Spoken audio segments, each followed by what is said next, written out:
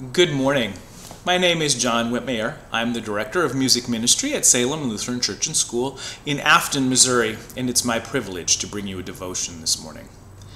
Today's devotion comes from our friends at the Wells, the Wisconsin Evangelical Lutheran Synod. Today's Pentecost devotion is based on Acts chapter 2, verse 4, which reads, "All of them were filled with the Holy Spirit and began to speak in other tongues or languages as the Spirit enabled them." The devotion reads, "Have you ever experienced a language barrier? I was traveling in a foreign country and found myself at a loss for words. I knew what I wanted to say. I even tried as I pulled up the language learning app on my phone. But either a poor translation or mispronounced words made the native speaker laugh instead of understand. The barrier still remained." Those language barriers have existed ever since the Tower of Babel.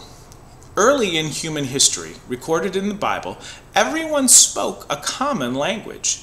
However, when they united around a sinful purpose, God said, "Come, let us go down and confuse their language so that they will not understand each other." And that barrier has remained to this day. Those language barriers are also a reminder of a bigger barrier that once stood between us and God. That barrier didn't cause embarrassment or confusion. Sin once separated us from God eternally.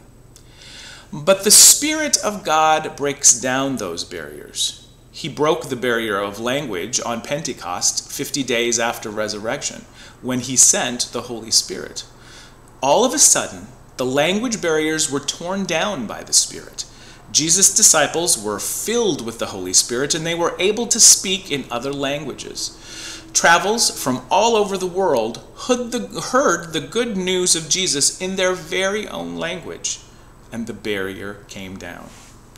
By the written word of God, which has been translated into your language and many more, the Holy Spirit is at work to tear down that barrier that once stood between you and God. By the good news of Jesus that you hear and read in your own language, the Spirit creates and strengthens faith. In your very own language, you hear the good news that no barrier remains between you and God because Jesus paid your price. Jesus was crucified for you. Jesus was raised to life for you.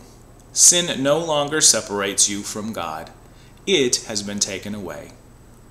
Would you please pray with me? Come, Holy Spirit, and tear down the barriers I have created. By your word, strengthen my faith to know the love of God and complete forgiveness I have through Jesus Christ.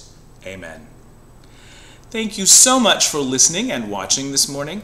May God bless your Monday and your entire week. Thank you and goodbye.